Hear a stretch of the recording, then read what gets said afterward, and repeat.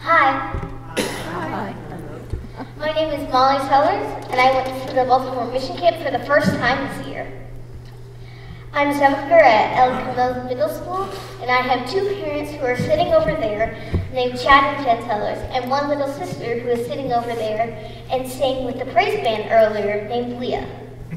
As I think you all know, as I already mentioned, I'm here to talk about the Baltimore Mission Camp. I saw God working in many people, including me. I saw God in my group mates, Olivia, Paige, Matthew, Nathan, and Cece. I also saw God working in my dad, Holly, and Lisa, my 3 chaperones, you could say. I saw this when we went to Little Flowers, and everyone was playing with the kids, and the kids were having so much fun. We played this one game where the kids were the cops, and we were the robbers. If we did one thing at all, they would say, "You're going to jail!" Only we would get out of jail by making them catch another criminal. For example, my dad. He was always in jail. Also, at Art with a Heart, we made some origami things.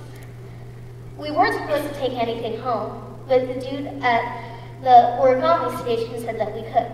So I saw God in him because he knew that we worked very hard on them. And we were kids. We wanted to take them home. At Art with a Heart, we also made pop art to put on trash cans to make Baltimore more beautiful.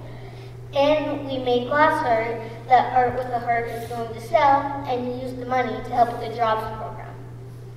On the first day, we went out to Baltimore and we had $5 to give out to people. When we went around, I saw God in me, Cece, and my dad, my group members.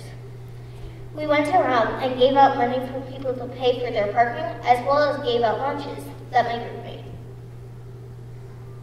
I also figured out what Han meant, thanks to a very nice lady that was a shop owner in Hamden. She also helped me figure out why there were so many flamingos in Hamden. Only when we were starting to get done, a storm came around. It got crazy windy. And when we got back to the cars, our car driver wasn't there. So Lisa and the people in her car let us squeeze in so we didn't have to stand out in the terrible weather. I saw God in Lisa because of this. God is changing all of us in many ways. He even changed me. Before I went to Baltimore Mission Camp, I thought homeless people were just dirty, rude people. But now I understand that they aren't that. They can be kind and helpful, and they're not that rude. I also saw a change in how I see the world. Before, I didn't really think about homeless people and poor people.